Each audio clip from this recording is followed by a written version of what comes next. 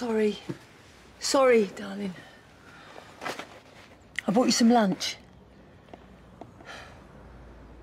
Can you hear me at all?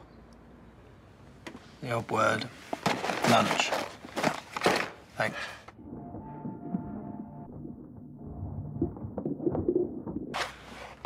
What did the doctor say? No. Oh, he said there was an operation, but there's no guarantee that it would work.